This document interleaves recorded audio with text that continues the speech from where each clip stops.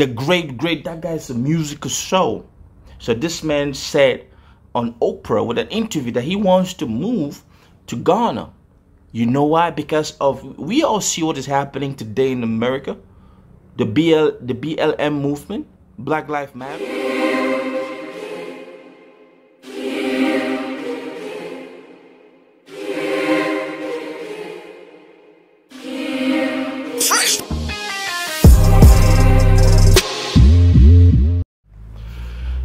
Ladies and gentlemen, how you guys doing, man? This is your boy MisterJaay, aka Kwame Boy. I did only your dokun worket Kriyo Boy Bazinga. What's happening, man? You guys good, man? I hope you're having a beautiful weekend, and I hope the Sunday was epic for you and your family, and you staying safe, man. Welcome back to the platform. Thank you for tuning in. You could have been doing literally anything, but you decided that you're gonna check MisterJaay out, and for that I say I love you, my brother. I love you, my sister, motherland. It's all love, know what I mean? This right here, let me just put it out there. This is not a musical reaction. We gonna talk about some good news that has been going on, and you know, ever since this return to motherland movement started, a whole lot of artists, I'm talking about great artists, international artists, famous artists, man, actors, man, people from the black community in the diaspora, especially the US, they've been going and visiting motherland. They've been trying to reconnect. They've been trying to know their DNA, where they come from, you know. So it's been a beautiful thing. Now I mean, but today we're going to talk about one of the greatest comedian to ever grace the stage. He goes by the name Dave Chappelle. Of course, you're supposed to know Dave Chappelle. Now Dave Chappelle has been an interesting character when it comes to comedy in the industry. You dig? Remember a couple of years ago, man, there was this show, the Chappelle show, and he left the show and then he took a trip down to South Africa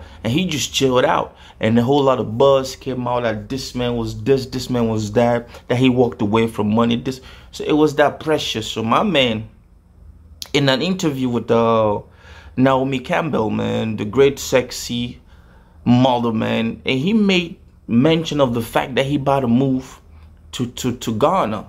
I mean, so we're gonna be talking about that today. Before we get started, I hope you know what you're supposed to do, man. Hey, let that commercial play. So, Mr. Dave Chappelle, brother Dave Chappelle, in an interview with the great model, said he's been working with this dope architect, man, this brother from GH who built the Smithsonian Museum for African culture. I think that's how you say it. And he's trying to build a property. He's trying to move to motherland, and to that I applaud. Let me pause before I go any further talking about Mr. Dave Chappelle. Motherland. I just want to say this, man, to all. I'm talking about this is cross motherland, across the spectrum. Stand on your ish. If you are an entertainer, this is the moment for you to capitalize and professionalize and build up your stuff. Because I say so because a whole lot of narratives about Africa has been broken. A whole lot of bad talking and, you know, all the poverty thing has been broken from Africa, because we the African, we talk about our continent, especially we can talk about vloggers, YouTubers putting out great stuff. We can talk about the Tayo from Nigeria, the word the Maya, you dig, and a whole lot. And we've been given the real picture that the white men didn't want us people to know, our brothers and sisters in the diaspora. Now they are starting to come back home. And I remember in an interview with Akon, the brother from Senegal, man, born in the US, Senegalese American, he said black people should move back to Africa.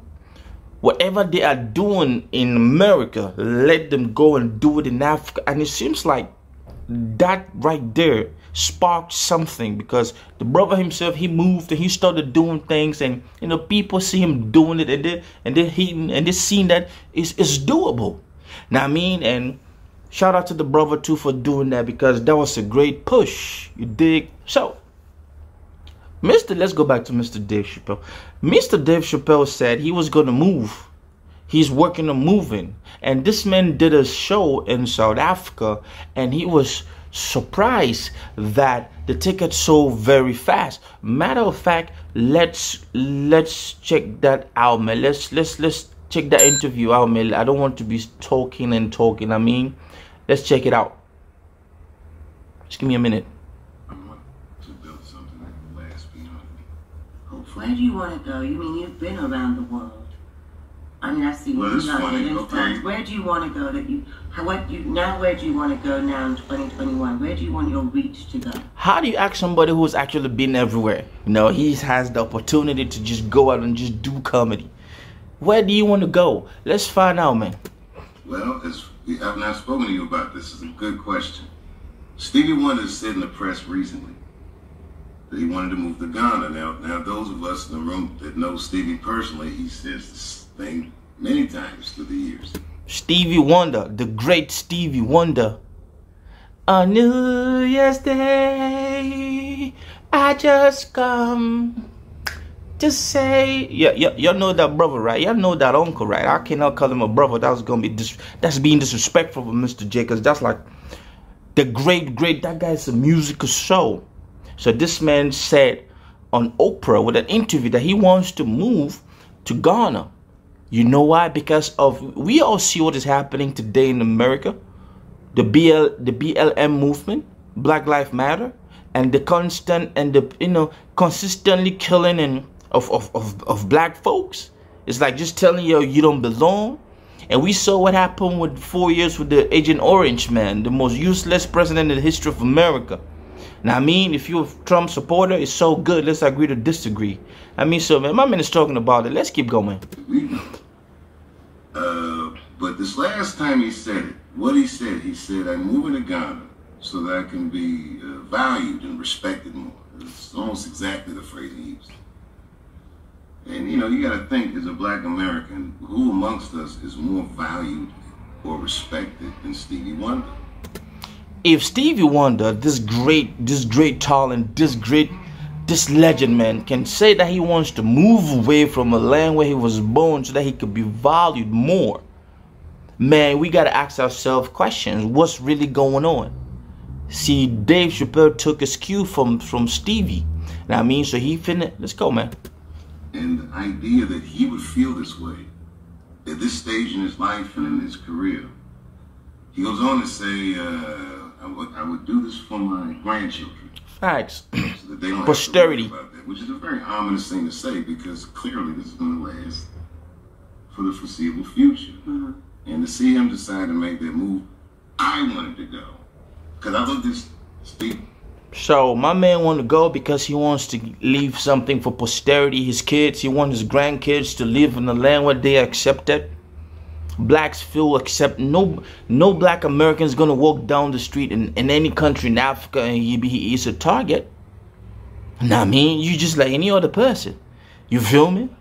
I do. I look at Stevie as he's the soul of American culture. And man, if the soul leaves the body, then this thing is dead. Facts. And I'll follow him over there.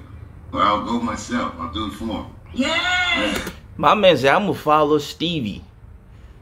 Or else I'm gonna go myself. I'm gonna do it before Stevie. And Stevie Wonder is like the soul of, you know, this man is, when you talk about black music in the US, you cannot talk without mentioning the great Stevie Wonder. May God bless this man to live a long life. Yes, save in Africa. We love that. I called Naomi immediately. He did. You put me in contact with David Adjaye. David Adjaye, for those at home, is a very respected architect, considered one of the finest on earth.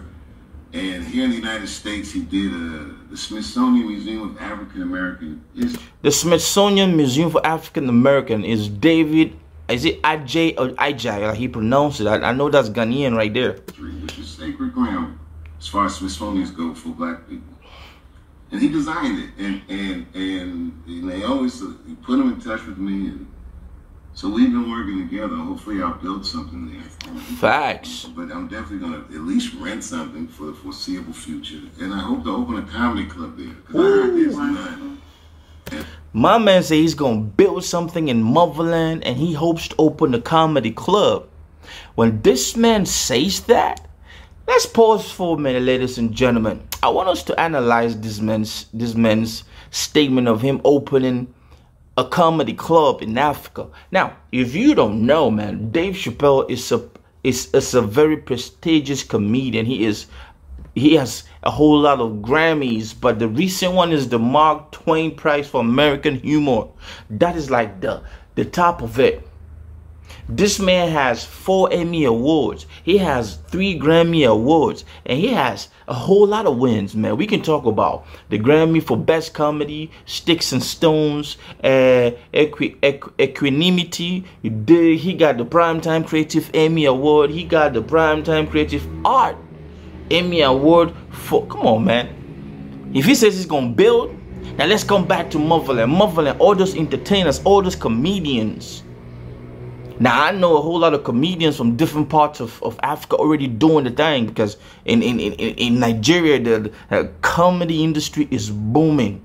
In other parts of Africa, I'm talking about South Africa, you dig? I'm talking about Ghana, you dig? And I'm talking about I think it's Uganda. This brother from is this Samadora? He's very funny guy, man. Is this Samadora? I don't know, but you guys are gonna let MisterJaay know. Now let's come to I like to put my country first. I like to mirror my country, Cameroon. Comedians. We've seen the likes of Def Jam moving to Motherland.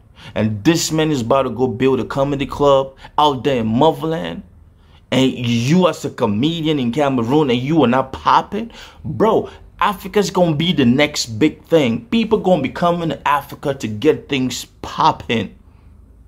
You feel me? So, man, this is a great boost, man. Hey, I wish this man all the best. You are one of my favorite comedians. I got you. I got Eddie Murphy. You dig? I got Martin Lawrence. I mean, so if this is not a good sign that any entertainer in Motherland, I'm talking about music, actor, comedy, you dig? Start, man, sink your foot deep. If you were playing with your career, especially for my country, if you were playing with your career, a whole lot of these big famous folks are coming to boom, to beef up the industries in Motherland. You dig? Akon already doing his thing. A whole lot of American artists already coming and doing collaboration. We saw Salatia with Beyonce. We saw Chapelle with Beyonce. You dig? We've seen Diamond Platinums with Omarion. We've seen a whole lot of them. So, man, I just wanted to bring that and talk to you guys, man. Stand up, man. Motherland is going to be, the entertainment industry in Motherland is going to evolve. 10 years from today, y'all gonna be scratching your head and be like, yo, MisterJaay said this. Especially folks from 237.